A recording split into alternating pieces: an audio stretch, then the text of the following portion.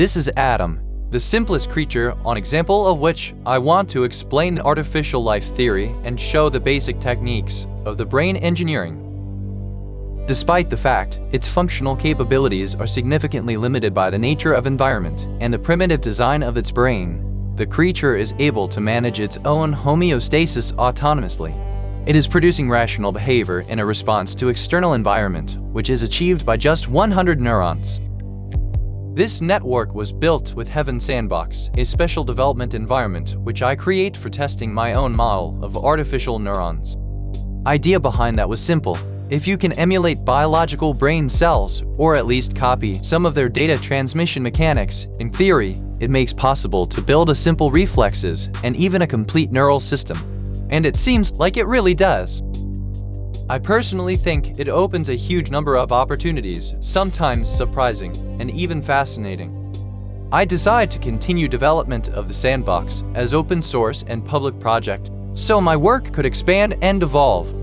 With this educational course, I want to share about my own research and experience and what is the actual benefits this technology could bring for you and your own applications.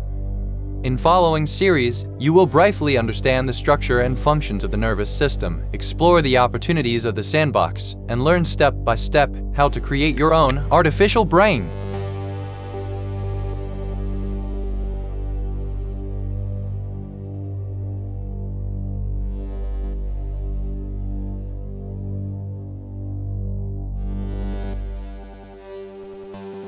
That two-dimensional environment was built to generate different kinds of the sensory information and also to be interactable, so we can watch how the brain is responding to a stream of the stimuli. It is contain a number of elements, a key one of which is the creature's avatar.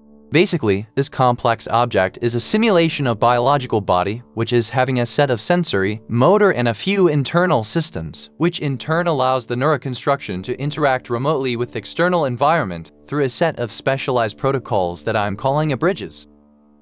To get better understanding of the bridges, let's look at the simplest diagram of the central nervous system, which is currently presented on the screen. It consists of three main blocks: the sensory input, the core, and the motor output system. With the help of the bridges, each one of the blocks can be interconnected with the different parts of the body. In general, it will be receptors for the sensory, muscles and proprioceptors for the motor, and a special kind of internal receptors that informs the core about inner state of the body. You might have noticed green and red colored objects.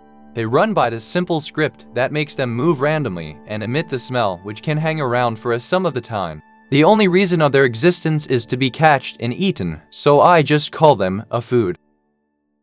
When the green food is eaten by Atom, his internal satiety index is going to be increased. Otherwise, when it's red one, satiety is going to be decreased, which at some point will produce the hunger. In future, satiety and hunger will become our keys from understanding the role of subjective needs and motivation control, and a whole life cycle of the network. For now, I suggest we should look at the sensory system more closely. Atom's body is equipped with a large number of sensory systems that will provide his brain with a full range of information about the environment. The visual system is made with a number of receptive areas, which is making a common field of view. They divided by the two main groups, left and right. This forms binocular vision in a two-dimensional space with overlapping in areas 1 and 2 on each side. When a sensory stimulus appears in the object's field of view, the corresponding receptor converts it and transmits into specific part of the network through the bridge protocol. Obviously, I defined color property of the surrounding object as a criterion for receptive activation. And of course, the creature has a number of other sensory systems. The olfactory, which is mainly purposed to react with pheromones that is generated by the food. The haptic receptors that is activated when something physically interacts with the creature's skin or its frontal vibrisses in a sense of touch or the pressure. A gustatory receptors that making a sense of the taste.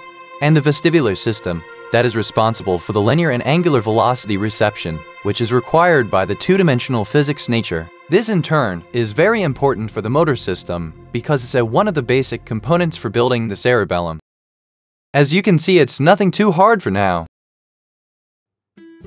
If you want to support this project, please don't forget to subscribe, hit a like button, and share this video. Also, you can check out Hedon's collection at GetGems Marketplace or trade some AV at StonFi.dex.